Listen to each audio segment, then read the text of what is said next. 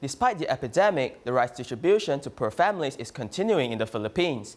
This time, volunteers visited Barangay Nangka, where locals have appreciated Tzu Chi's compassion over the years, including a return during this difficult epidemic period.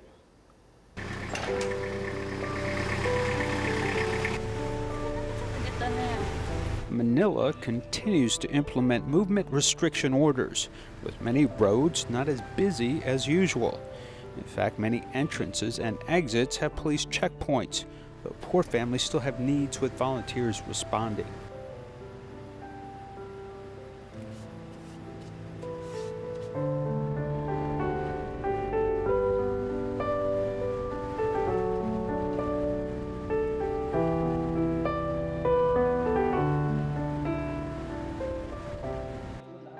This is Barangay Nangka in Marikina City, one of the areas devastated by Typhoon Ketsana in 2009.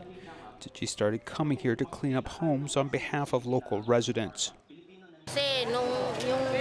At that time, it was so muddy here. My house was full of mud. Only Tzu Chi helped us restore our home.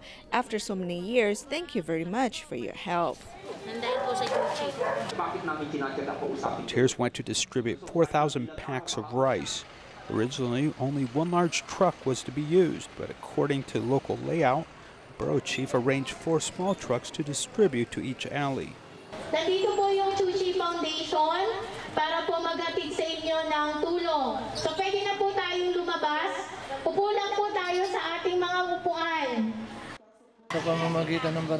The alleys here are very narrow, and if you come in with a large truck, I'm afraid the situation will spiral out of control. Our borough office fully supports the Tzu Chi distribution. In this difficult time, we have to help each other.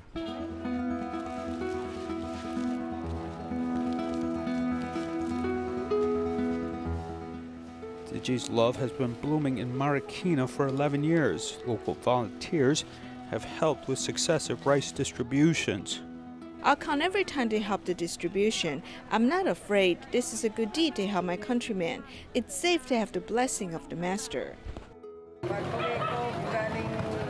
After the distribution is over, I have to spend an hour going home. I slept soundly at night because I had the opportunity to volunteer. Movement restriction regulations has not stopped the outflowing of love, with the sincerity of the volunteers who are willing to illuminate the corners of the world with love.